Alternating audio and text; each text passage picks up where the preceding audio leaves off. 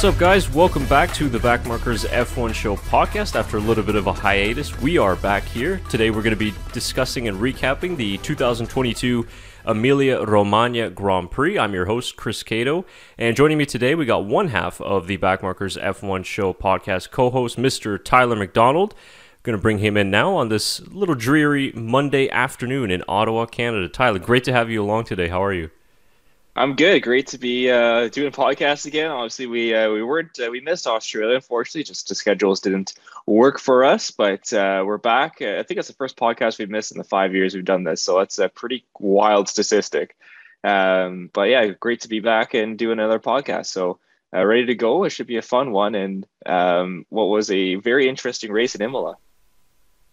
It was, very much so. And just quickly before we move on to the race, Shaker is away for the next little while as he's away in India right now at the moment. So hello to you, Shaker, if you are watching from there. But we'll have you back on as soon as you're back here in Canada for the next few races. But just myself and Tyler flying along for this episode today. And like you mentioned there, we got a lot to get to because it was a very interesting weekend, first sprint weekend of 2022.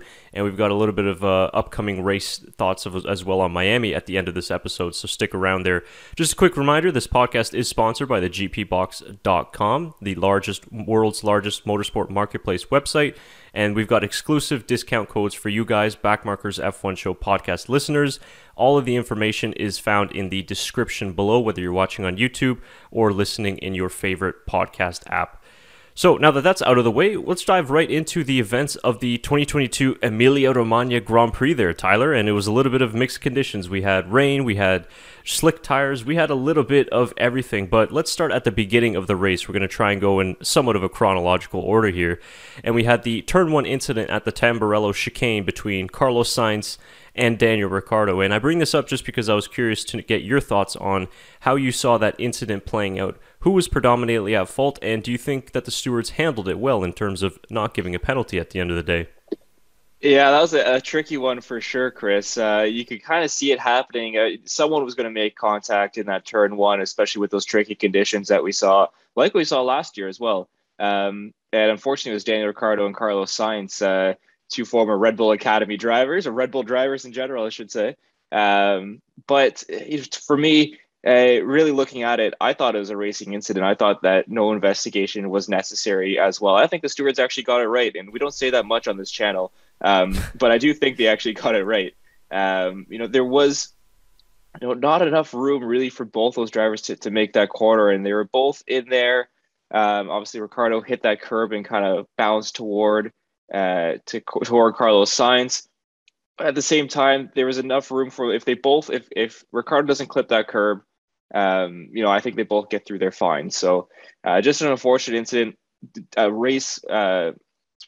one racing incident for me. And I think everyone moves on. Well, sucks for Carlos Sainz, of course, especially at one of the Italian Grand Prix races we'll see this year. Of course, we want the Tifosi to be cheering for their team very loud, and they're such a passionate fan organization. But I mean, it's too bad for Carlos, but it should be interesting to see how he does back in Monza. He'll be looking for redemption in Monza later in September.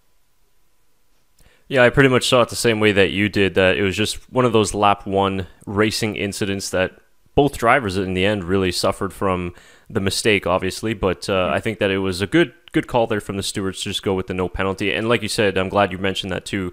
Ricciardo hitting that curb on the inside of turn one, really, it was slippery and it kind of launched his car right into Carlos Sainz's, and it was just unlucky really for Sainz because of the way that Ricciardo hit him and just spun him around and then beached him in the gravel. I don't think he had really any damage other than the fact that he got stuck in the gravel trap. And it's funny because you look at, in that same incident, Valtteri Bottas absolutely careered right into the back of Daniel Ricciardo and seemingly had no damage. I mean, it seemed like he had a pretty sturdy front wing on that Alfa Romeo. I couldn't believe how that front wing stayed on the car of Valtteri Bottas. And, he really hit Ricciardo with a good amount of force as well. And you mentioned the no damage to Sainz. For a second, I thought maybe the stewards would push him out of the gravel trap, because I know David Croft on the Sky broadcast was talking about that, how he could possibly get a push. Yeah. I'm not sure what the regulations are behind that, but I mean, it looked like he could have been fine. So I'm not sure I'd like to hear why there wasn't. Maybe he didn't get pushed out of the gravel. Maybe he was too stuck in. The stewards couldn't push him out. He needed a tractor, and that's where the regulations kind of say that, oh no, you're not allowed. I'm not exactly sure, but it'd be interesting to kind of find that regulation in the FIA F1 stewardship regular, whatever they want to call it. Yeah, I know it's not like the old days, right, where they could go back to the pits, jump in their spare car, or get a push from the marshals. I think the rules are a lot more strict nowadays. So, yeah, it's just unfortunate for Sainz. It was just such an awful Emilia Romagna Grand Prix weekend for him. He obviously had the crash in qualifying, which had him start the sprint race in 10th, had a good sprint race, and then it all really unraveled just there on lap 1. So not a good way for him to kick off the new contract with Ferrari, but I'm hoping that the luck will kind of turn around from him, and hopefully he won't be overdriving that Ferrari a little bit too much. And, because car's got a lot of speed in it, and Carlos has got a lot of talent as well. So I think that he's more than capable of some of the results than he's shown early on in this season. So let's move from one Ferrari then to the next Ferrari. I know this isn't exactly in chronological order in terms of the race, but we do have to get to the big incident, which really happened at the very last stages of the Grand Prix. And it seemed like, Tyler, okay, we kind of settled into that phase of the race where things were starting to normalize a little bit. We're getting down to the last 15 to 10 laps. It looks like maybe Leclerc is going to catch Perez. Maybe it's going to stay the way that it is. And then I saw it on the onboard. I knew right away that it was going to happen because the way that Leclerc just took the inside curb, that first curb there at, I believe it's the Variante Alta chicane, as they call it, I was just like, oh man, that's not going to be good. And exactly that. He spun out, hit the wall actually, was very lucky to only have a little bit of end plate damage. But what did you think of that mistake from Leclerc? Obviously, could have been a lot worse, ended up only losing 7 points, but it does raise a little bit of an interesting kind of, addition to this championship, right? He looked so flawless from the first 4 races, and now this little bit of a mistake has opened the door now for Verstappen and Red Bull. So what did you think of Leclerc's mistake there in Imola? Yeah, it's something that he's going to definitely learn from, especially in a championship fight like he's in. These mistakes are so costly. So, yeah, like you mentioned, seeing on the onboard, you knew right away that he was taking way too much speed going into that chicane, and really trying to slow it down by clipping that inside chicane. But in the end, that's what caused him to spin out. So, kind of a tough one for Charles Leclerc. And I found it really interesting, and maybe we'll touch on this later, but in the post-race cool-down room, we actually got to hear Max Verstappen, Sergio Perez, and Lando Norris talking to each other, and they replay that Leclerc incident. They knew right away, too. Like, oh, boy, that's a lot of speed going into that. So they knew right away as well what was going to happen. So that was really interesting to kind of hear their perspective of things as well, since they're in the car going through that exact same chicane. So I thought that was really cool. But like you mentioned, going back to the whole championship fight, I mean, every single race that Max Verstappen has finished, he has won. So, it's been an up and down for Max Verstappen, and Charles Leclerc has been consistent up until this point, and that's why he was leading the championship. But, if Red Bull starts to get that consistency, the reliability, Charles Leclerc is going to have to make sure he doesn't make too many of these mistakes, if not, any. Obviously, mistakes are going to happen. There will be DNFs for Charles. There will be DNFs for Max throughout the year. But to try and minimize those as much as he can, I think is going to be very important for this championship fight that he's in. Absolutely, and we don't have to blow this out of proportion. I mean, it was a little mistake, but it is a costly one. And last year's championship showed that literally every single point counts. And you could go back to the starts of early of 2021 and say, like, okay, this race or that race could have helped either driver clinch the championship. So Leclerc is definitely going to learn from this. It's a good experience for him because in that first 3 races, he was flawless, didn't really put a foot wrong. But when you look at it, entered the weekend up 46 points, and now he leaves Imola going into Miami only up 27. Now, I say only up 27. That is a very decent points margin as well, but it's certainly not 46 points. So you don't really need to open the door that much for Max Verstappen to really have a go. And the performance of the Red Bulls was just better, I think, this weekend than Ferrari. I mean, the upgrade that they brought was good, and I think it not even the score with Ferrari, but at least they're a little bit closer in terms of performance. And I think the more of the headache or the more of the question for Ferrari here is both Red Bulls are looking very strong. Sergio Perez has seemed to up his game this season in 2022. I really think he's driving phenomenally. he made a little bit of a mistake when he was defending from Leclerc, but his driving was kind of what really forced Leclerc to push that hard. So I think that's kind of the question here, Tyler, is, with Carlos Sainz not performing as well this early in the season and the Red Bulls being at such a high level now, I mean, this is a very interesting dynamic, I think, after this race where we start to think about the championship a little differently than we did after Australia.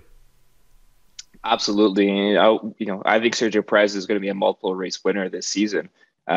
He's really shown that he's brought a different level of Sergio Perez here this year. And, if you talk about teammates, Carlos Sainz, I know we talked about him, just a couple seconds ago, but, that could be the difference in the constructors battle. Carlos Sainz just hasn't really clicked so far this year just yet. He's made a few mistakes that has cost him, especially in those last two races. And, we could really see the constructors battle come down to that as well, whether we see Sergio Perez beating Carlos Sainz. So it's going to be really interesting to see how Perez does this year. But I'm really impressed how far he's come just in this offseason. I mean, we all know Sergio Perez is a fantastic driver. We called it for years on this channel, how he should be in a bigger ride. And especially when it looks like he was out of a ride, we said there's no doubt in our mind he should be at Red Bull.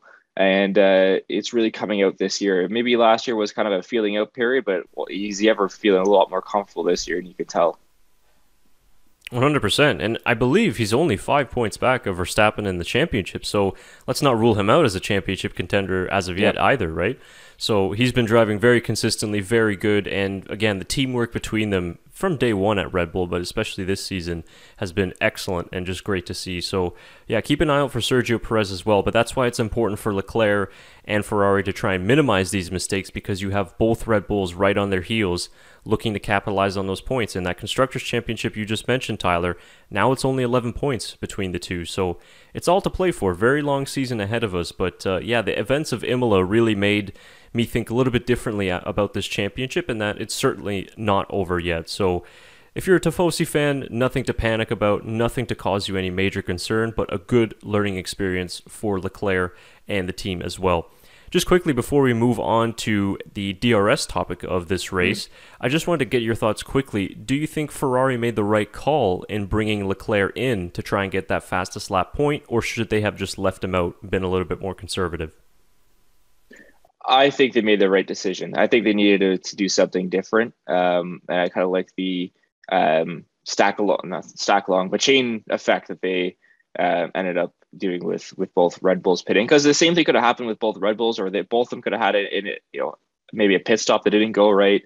Obviously, the same could have happened for Charles Leclerc, but I think it was the right decision personally. Every point, like I said, every point is going to matter in this championship, and they had the opportunity to try and get that fastest lap point, and they had it for, I believe, a second, right? So, did they? No, Verstappen got the fastest lap, did he not? Yeah, that's right. Yeah. So, I still think it's the right call. Obviously, if Charles was pushing harder, that's what led to the spin, but I think he would have been pushing the same amount on the medium tires trying to catch Sergio Perez. So I don't think it comes down to that. I think I like the gamble from Ferrari. Okay, cool. Yeah, I was just curious what your thoughts were. So, yeah, let us know down in the comments below from our listeners what you thought of Leclerc's spin in Imola and whether this kind of changed your perspective on this year's championship. So, whether you want to do it now or later on once you're done watching this episode, comment down below.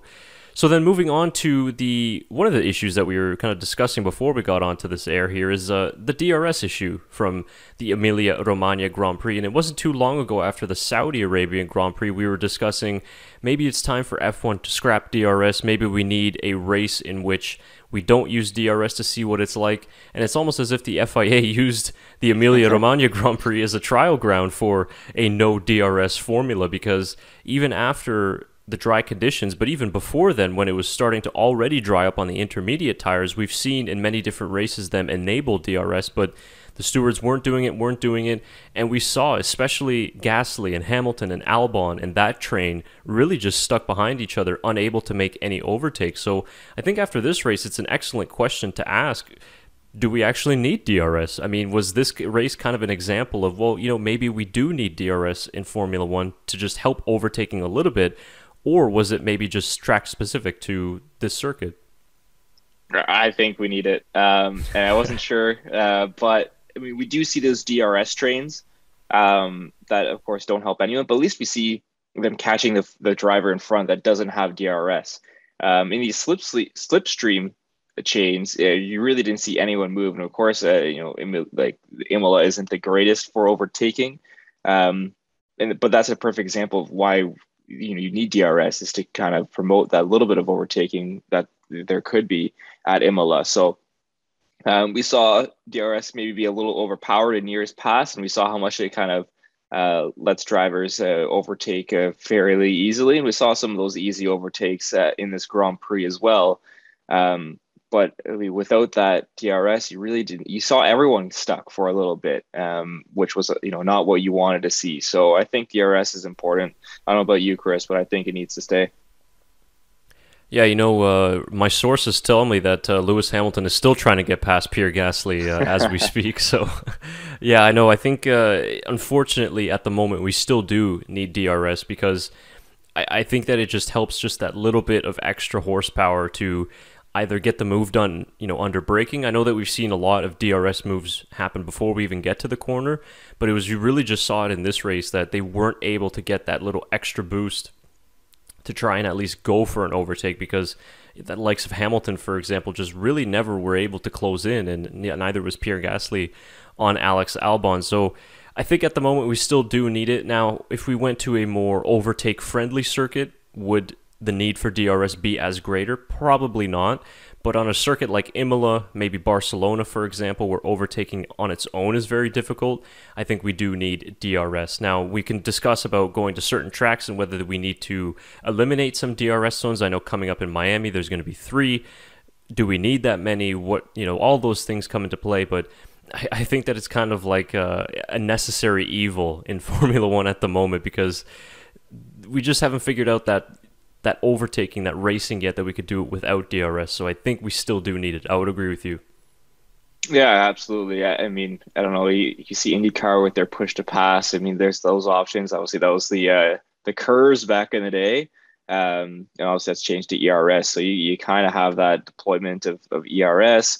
But like you said, there has to be some sort of middle ground. I mean, we'll talk about Miami in a little bit, but the 3 DRS zones, like you said, that might be a little too aggressive. So it's going to be interesting to see, because you'll have a full-on no DRS race to 3 DRS zones race back to back, and we can kind of get a good judge. And I think most people are going to settle with somewhere in the middle that we're where we should be. And we've had those 2 DRS zones for years and years, and all of a sudden, last year they started to add 3, and I'm just not sure how it's going to be, but it'll be interesting to see how Miami races with the 3 DRS zones. Yeah, we'll see what that's going to be like. So yeah, let us know what you guys think, if DRS is still a necessary evil in Formula One, or can we do the sport without it? So I know Imola is a very specific track. It's old school, it's narrow, difficult to overtake, so probably not the best representation, but maybe some viewers out there have some different outlooks on it. So please let us know what you guys think on the DRS issue. So moving on then, let's talk about Lando Norris, because McLaren really had an excellent recovery weekend from the first few races of 2022. I know with Ricciardo, he had his incident that saw him tumble down the order, but regardless, Lando Norris, he loves these types of conditions, intermediates going on to going on to slicks. He loves these types of conditions. Second straight podium in Imola, and it's just nice to see that I think that McLaren, maybe the worst days are behind them, and maybe Bahrain and Saudi was just an anomaly, and that they actually do have a better car than what they showed early this year. Yeah, and I think it kind of even took Daniel Ricciardo by surprise. I don't know if you listened to his team radio when he crossed the line, Chris, but his engineer was naming off, okay, so Max first, Sergio second, Lando third, and they going fourth, fifth, sixth. And he goes, did you say Lando third? And he was kind of taken aback, and you could tell the disappointment in Ricciardo's voice of how his race went. Now, his engineer also did say that they had pretty big diffuser damage that made them pretty slow, and that that they went on the hard compound tires, which really did not work for them. That was a pretty poor strategic decision by McLaren. So a tough race for Daniel, but I mean, complete other end of the spectrum for Lando. Fantastic on that side of the garage. Another podium, and he kind of mentioned it was like very similar to last year's race where he got a podium as well. So kind of deja vu for Lando. great to see McLaren back on the podium. Obviously, they were there a lot last year. We were worried at the start of this year whether or not we'd see them on the podium at all this season. But in race 4, they already have, or race, where are we now? Race 5, race 4? Race 4, yeah. I'm losing track already. There's too many races this year. So it's great to see them back on the podium. And who knows if this is a Kickstarter for McLaren. It's definitely going to boost a lot of the morale in the factory and in the garage, especially on the Lando Norris side of the garage. But something that they can use as motivation going for races in the future. And I think Daniel is going to love Miami. Late braking, lot of late braking at Miami, as we'll see it in a few minutes time. But it could be a nice track for Daniel Ricciardo. And I think McLaren are certainly not where they want to be because they expected to at least be breaking into the very top of F1, considering the last few years that they've had. Mm-hmm. But it is good to see that there's good potential in that car, at least on Lando Norris' side. We'll wait and see what Daniel Ricciardo can give us. But I just think Norris, he always loves at these types of conditions. He loves to be able to battle the guys at the front. And regardless that he got a little bit lucky with obviously Leclerc's spin and everything, but he was right there on merit from the sprint race to then the full Grand Prix as well. He was going to finish at worst in 4th place. So lucked out a little bit in the end, but totally deserved. And I'm going to be interested to see where McLaren can go from here because the battle outside of Ferrari and Red Bull is just totally up for grabs here. And as we move on a little bit down the field, I mean, you take a look at some of the drivers who had some fantastic races. We throw in Valtteri Bottas for Alfa Romeo finishing in 5th. George Russell even for Mercedes in a 4th place, a very well-driven race. And then just further down, I mean, you had both Aston Martin scoring points. The Alpines are still in play, despite the bad luck there for Fernando Alonso. So I really think that when you look at that best of the rest, you could say it's totally up for grabs. Even that 3rd place, it could be Alfa Romeo, it could be McLaren if they're resurging. It could be Alpine who've shown themselves to be really, really good. So what do you think of that midfield battle there, Tyler? I mean, Imola was just kind of an all-over-the-place race with drivers dropping out and tire changes and everything. But I think that, to me, the standouts there were certainly Alfa Romeo with Valtteri Bottas finishing in 5th. I thought he had a very impressive race. It was one of the best races in Valtteri Bottas' career, I think. Phenomenal job by Valtteri to finish P5. They had a little celebration for him after in the Alfa Romeo garage. I saw that, yeah. Cool to see, yeah. So that was awesome to kind of... Valtteri deserved that, and he's been absolutely blowing Zhou Guanyu out of the water so far this season. And that has nothing against Zhou Guanyu. I think he's a phenomenal race driver as well. And he's going to be, a mainstay in Formula One for years to come. But it shows you the experience level and the kind of I want to say with Valtteri being at Mercedes for such 4 or 5 years. He's learned a lot of little tricks here and there, and it's really given having to battle Lewis. You can see the talent that Valtteri Bottas has, and I think that was kind of underappreciated.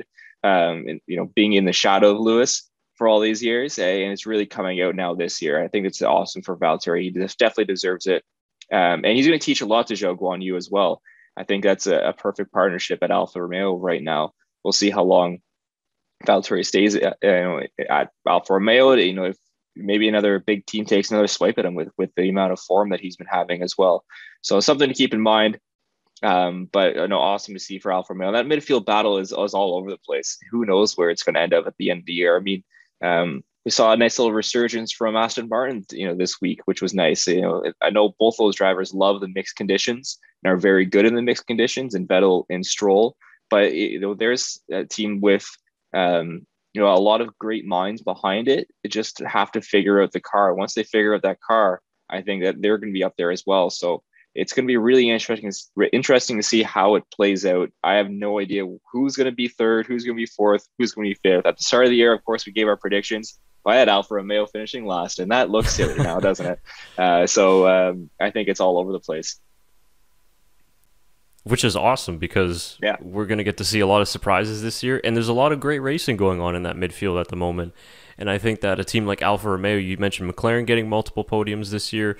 I think Alfa Romeo will also be able to get a bunch of podiums this year because had Valtteri not had the slow pit stop, I think that podium could have been his. I think the race pace of the Alfa was quicker than the McLaren. I think that he could have gotten him, although one of the weaknesses of Bottas that we've seen in this race and in the first few races this year has always been his ability to overtake.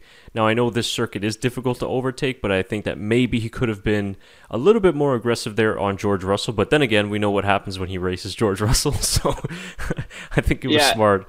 And that was definitely a factor too, with the whole DRS not being activated as well. Of course, that massive accident that they had last year, with DRS being activated and that wet line still being there, we saw that how big of an accident they had. So that's another reason why you didn't see DRS activated by the stewards. But yeah, we've said that about Valtteri for years as well, how he just needs to be more aggressive overtaking, and it's just one of the flaws that he has, and something that has haunted him at Mercedes. It's something that I think everyone has said about Valtteri.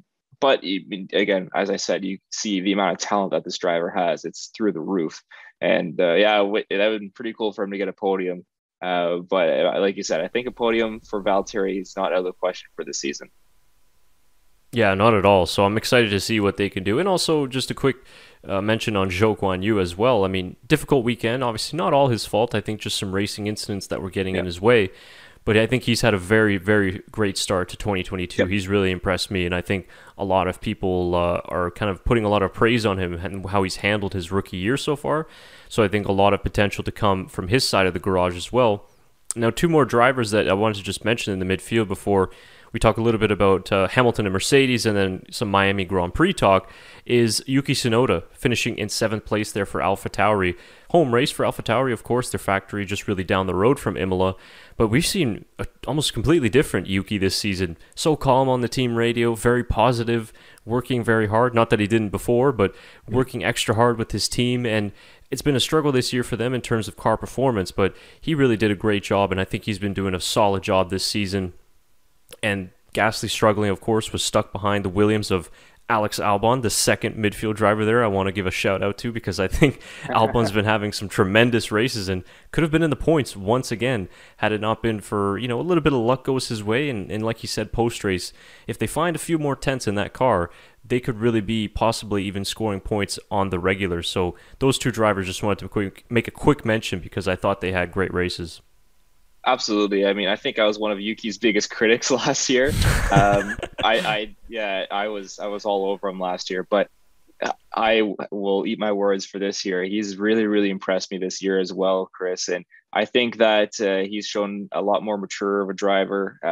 Like you mentioned, a lot more calm, and he's really got a good handle of that AlphaTauri. He's showing the potential that Yuki has. So I'm really excited to see what he does this year. And I hope that, he gets a couple top 5 positions this year. It's going to be tough, as you mentioned, with that AlphaTauri, not really up to spec exactly where they want it to be. But it's definitely possible. He's really shown how good of a driver he is. And for the Williams as well, a tough race for Nicky Latifi again, unfortunately. I hope to see his fortunes turn around just as a Canadian. And of course, this being a Canadian podcast, we want to see our Canadians do well. But Alex Albon had another very good race. I don't know if they would have got points. I think they're lucky it wasn't a hard circuit to overtake at, because I think Albon could have lost a few more positions as well. I don't think the pace is there in the Williams just yet. They need maybe 5 tenths, I'd say, if they want to score regular points. Is maybe not a few, but several tenths. But I hope that they do, because both those drivers we want to see do well. They're both very good guys, so want to see them perform and score points on the regular. And just on the topic of points, before I forget, wanted to mention that I believe it's the first time ever in F1 history that all teams have scored points in the first 4 races of the year. Wow, that's really interesting. It's true, with obviously with Aston Martin. Scoring a double points finish this weekend. So, really interesting stat. That's a cool one. Yeah, so whether that's a result of the new regulations or just how everything played out in the first 4 races, we'll leave that up to you. But it was very awesome to see all teams already scoring points. But so just to quickly, before we move on to Mercedes, I wanted to just throw this out there because it was something I saw scrolling through F1 Twitter yesterday. I believe this came from a Spanish journalist or an analyst, but pretty credited gentleman, so he, just not kind of a BS rumor. But apparently that there might be a chance of a driver swap this season going on. And just from the comments, most people think that it might involve Nicholas Latifi. It might even be a Schumacher-Latifi swap. It might be a Latifi-Oscar Piastri swap. Just some pretty crazy rumors going around, but apparently there's some pretty credence to these rumors, or otherwise he wouldn't be putting it out there. But there's a rumor about 2023 for sure, but there could be even possibility of it happening this season. Well, I hope for Nicky's sake, he stays in F1, because I think he's had a lot of bad luck with the cars that he's had. We've seen in F2 how good of a driver he is. And unfortunately, the Williams just hasn't had the pace. And you need that car behind you. I mean, look at Lewis Hamilton. He doesn't have the car behind him this year. We don't see Lewis being Lewis. Not comparing Latifi to Lewis, but I mean, you can see how much a car kind of provides these drivers with an opportunity to do well. So, I hope Latifi stays in F1, especially at least until the Canadian Grand Prix. I mean, poor guy has been in F1 for 3 years and hasn't had a home GP. So we want to see him do well. We've had him on this channel before for multiple interviews. He's a great guy and deserves to have an F1 seat, in my opinion. Yeah, I hope it's not him as well. And like I said, I'm just putting it out there because it was something really interesting and out of nowhere that I didn't expect to be hearing about. But even if it is a swap, I hope that he at least stays in F1 and is on one of the teams. So, just putting that rumor out there. But if you guys hear anything, let us know in the comments section. All right, so moving on, the last one for me on my end before we move on to some Miami talk is just Lewis Hamilton's really awful weekend. I mean, we even saw him almost, getting into sort of a heated exchange with Toto Wolff. Don't read anything into that, guys. This isn't some ridiculous blow up and he's going to be asking for a release or whatever. No, it's just, two guys in a working environment, two champions who aren't happy with the situation that they're in, and just a really tough race. All I'm going to say is you can summarize Hamilton's race by the fact that he was lapped by the guy he fought the championship for last season, Max Verstappen. Yeah, it's a really tough race for Lewis. And that must have been hard to see Max go by and lap him. I couldn't imagine. It especially must have been tough to see his teammate George Russell up so high in the points position, finishing in fourth place, pardon me. So another great drive from George. But you saw Toto Wolff as well go on the radio after the race and apologize to Lewis for the car. I think that's I don't think Toto has to apologize. I think that's more of a try to keep the morale up on Lewis's side. And, Lewis is has a lot of positivity always on the radio and is trying to get his team to work harder and push through things. But you really saw a dejected Lewis this weekend for the first time in a long time. And Nico Rosberg touched on this, and he said that you don't see Lewis like this often. And that this to have, that's not the Lewis that you want. You need him to stay motivated throughout the whole season, which is true. I mean, if you've won 7 world championships, it'd be pretty hard to stay motivated, racing in the midfield every single weekend. I mean, that'd be really, really tough. So hopefully for Lewis's sake, they can find something going on with that car and boost performance. But just another tough weekend for Lewis. There's a lot of people saying, well, is Lewis actually worth a 7-time champion? Like, come on. I mean, you're talking about one of the greatest drivers of all time. Easy with, just because he's having a bad start to the season, that he's, washed up and doesn't deserve 7 titles. I've seen that on Twitter. It's absolutely ridiculous. He's one of the greatest of all time. Put some respect on Lewis Hamilton's name. Well, it's just all about timing, right, in the sport as well. But, I mean, if he wasn't one of the greatest, then Valtteri Bottas would have been able to win a few world championships already in that time frame, right? And Nico Rosberg would have had more than one. So, I don't think it's that. I just think that, it's interesting with the car versus driver debate, right? But we do see that, yes, in Formula One, it is very dependent on the car that you have. And, I definitely think that he's still, obviously a very capable world championship driver. But it's just a very difficult car to drive at the moment. I mean, even both drivers complaining that physically it's just difficult with the amount of porpoising issues that they have. They're getting back pains and chest pain. So very difficult car to drive. And just speaking on your motivation point, it must be even harder for him considering how last year ended with the championship. Yeah. this would have been great if he would have been able to fight for another one, but now it's going to maybe compound all those emotions if, he brings those emotions back, which I don't think that he does. But yeah, it's going to be a very long year for them. The hope is, and I think the positive thing for them is that if they can figure out the bouncing issues on that W13, they do have a pretty solid car underneath them, and I think that they're capable of at least, by mid-season, maybe by the end of the season, being able to fight for a win here or there. That's the hope. But I think he's right. Hamilton is in his assessment that the championship is probably not in the horizon for them this season.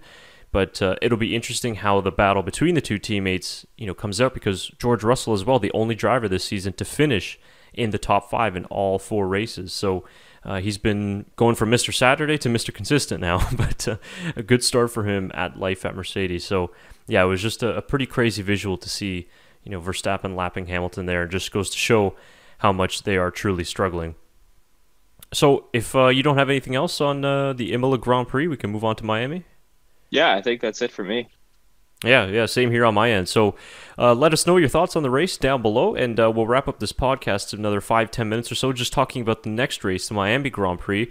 And we want to talk about it because it's a totally brand new circuit to Formula One, and within the next few days, you should be seeing a separate circuit guide video for that.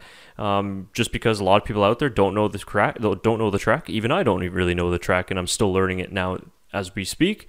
But I think it's a really interesting circuit, and it's got the potential to be a decent race. I think it's got the typical problems of a street track. It's narrow. There aren't very many overtaking opportunities, but in terms of the venue and in terms of the city, I mean, it's going to be a pretty spectacular spectacle, and that's kind of what they're trying to do here with the Miami Grand Prix. But what are your thoughts on the circuit, on the venue itself, and just the overall Miami Grand Prix coming up soon? Yeah, the big selling point, Yacht City. Yacht City.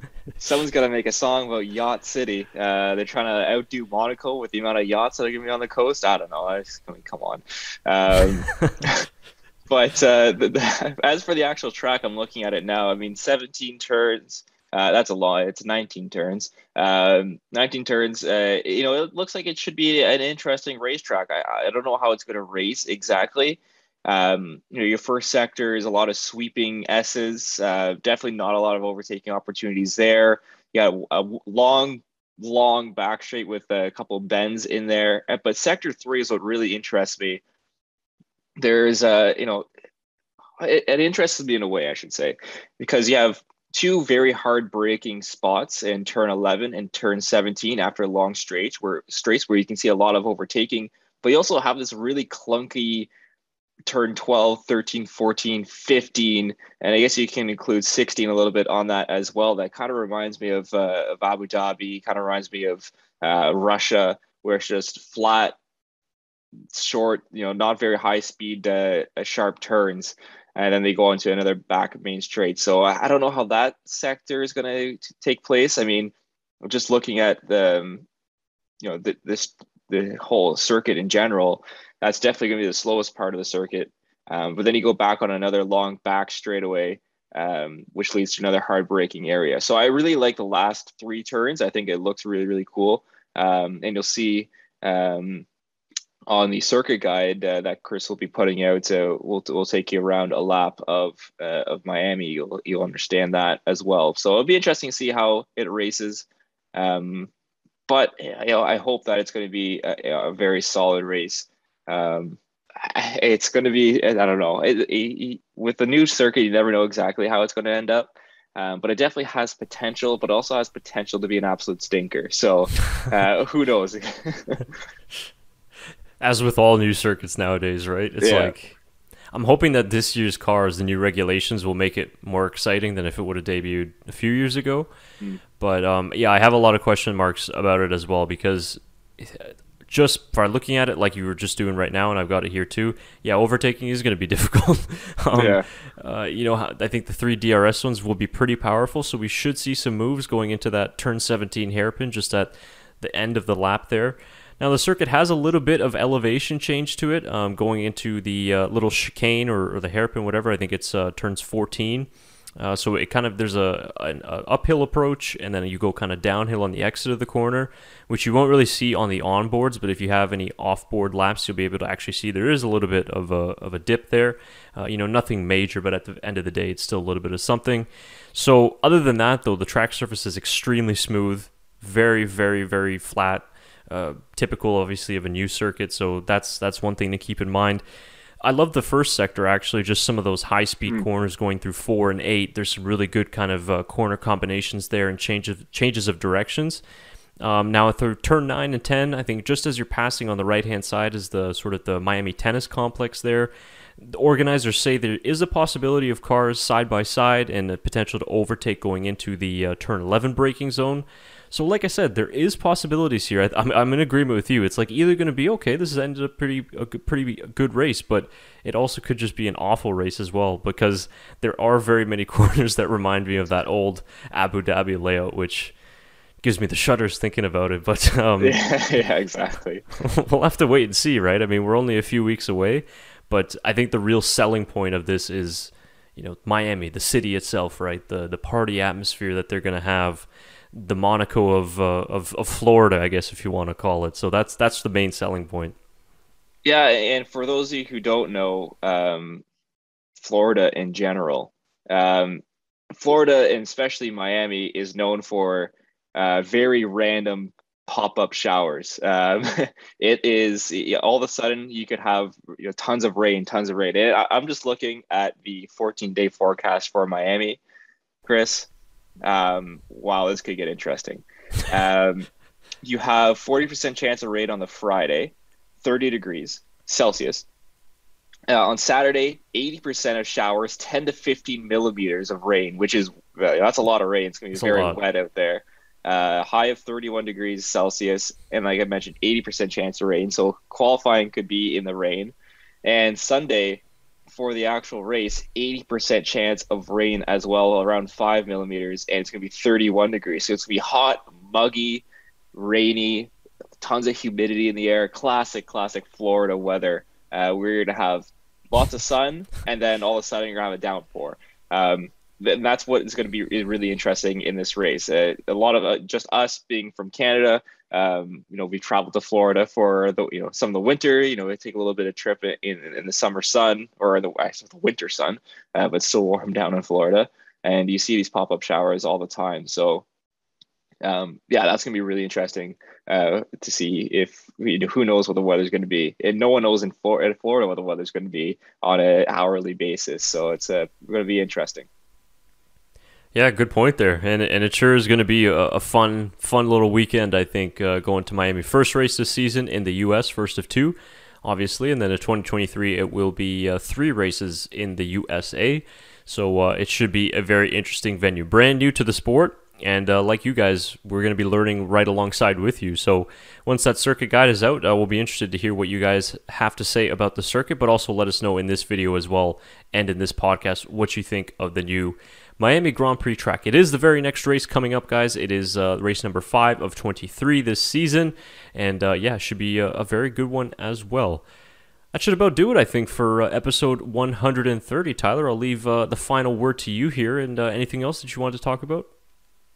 No, that should be pretty much it for me. It's going to be an interesting next few races as well. Of course, Miami, then we go to Spain, I believe. For another Barcelona Classic, and then Monaco. So some interesting races coming up. Of course, the Classic Monaco at the end of the month, but lots of good, exciting racing coming in the future for Formula One. Yeah, and the championship is heating up really nicely just as we get into these interesting races as well. So we should have plenty of great things to look forward to, and plenty of great content as well that you should be keeping an eye out for. Of course, all of our social media links found in the description down below. Our sponsor as well, the GP Box. Discount links can be found there as well. Any news updates from us or any other information that you guys like to know about our channel, you could visit our website, tbmf1show.com. Or you could just reach out to us on Twitter, probably the best place to be able to talk to us directly. Okay, that'll do it then for this episode, guys, of the podcast. Really appreciate you guys watching or listening. Subscribe to our channel on YouTube if you haven't already done so. Click that follow on that podcast app so you never miss a new episode of this podcast. And Tyler and myself will be back after the Miami Grand Prix to break down all the action. Tyler, again, thank you for your company. Thank you guys as well at home, and we'll see you next time.